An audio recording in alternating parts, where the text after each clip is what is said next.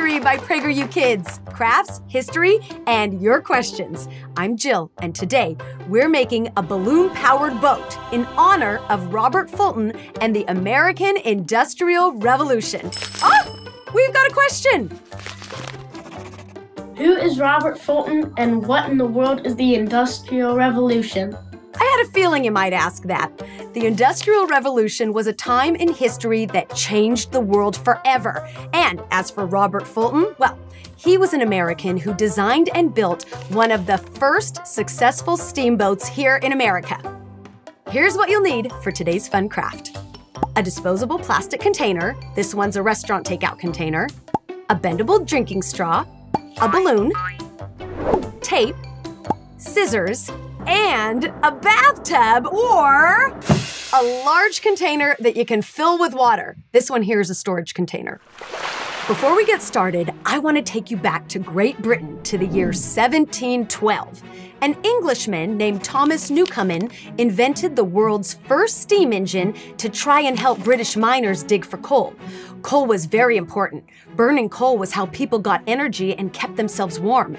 Thomas Newcomen's first steam engine burned coal to heat water, which turned into steam that had the power to move gears and simple machinery, something that had never been done before. In the many years that followed, the world then started using steam engines to power boats and transportation. And by the early 1800s, the world had its first locomotive, thanks to the steam engine. Let's start making our own boat here, shall we? What you're gonna do, take your scissors and your plastic container. You're gonna make a small hole in the end of the plastic container, centered at the bottom. It might be a little hard, so if you need help, it's okay. I was nervous I wasn't gonna be able to do it, but it worked. You wanna make sure that the hole is about the same size as your straw. You're gonna take your straw with the short end and slip it right through the hole, very carefully. There we go. So that it's like that. I forgot to tell you who Robert Fulton was. Let's go back to the late 1700s, when European inventors started using steam to power machines. An American painter by the name of Robert Fulton was in Europe and became interested in learning about canals and water transportation. In 1800, Fulton designed and built one of the very first submarines, called the Nautilus. And he didn't stop there. In 1807, Fulton designed and built the first commercially successful steamboat, the North River Steamboat, that carried passengers from New York City up the Hudson River into upstate New York. In 1814, Fulton designed and built the Demologos, the first steam-powered warship. Now let's continue with our boat here. Take your balloon. You're gonna wanna stretch it a few times to make it easier to blow up later. Put the short end of the straw through the balloon, and then you're gonna tape it to seal it tight.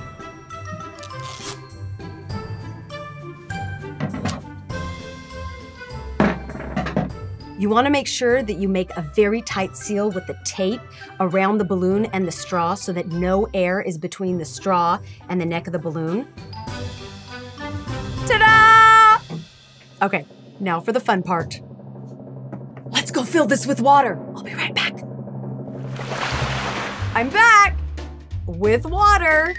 Now, if we want to get our boat moving, it's time to blow up the balloon through our straw. Here we go.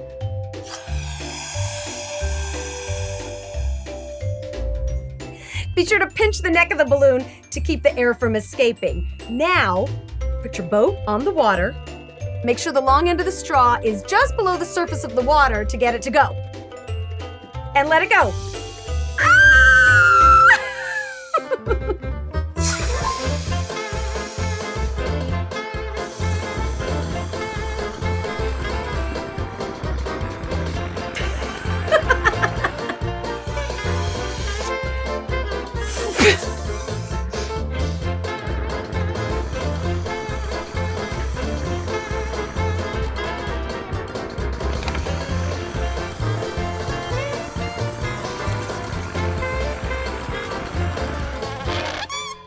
With the invention of the steam engine, factories and machines could make goods like tools, clothing, and weapons much quicker, and people could buy more goods at lower costs, which helped people live easier lives.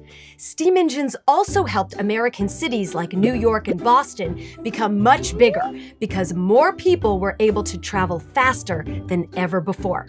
The Industrial Revolution brought capitalism to America, a system in which private business owners, rather than the government, are in charge of a country's industry.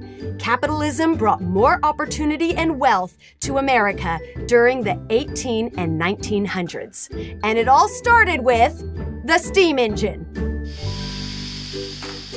We hope you had fun. If you've got ideas or questions for our next Craftory, send them our way.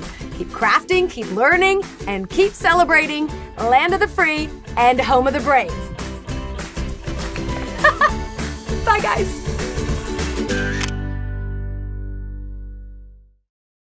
Thank you for watching this video. To keep PragerU videos free, please consider making a tax-deductible donation.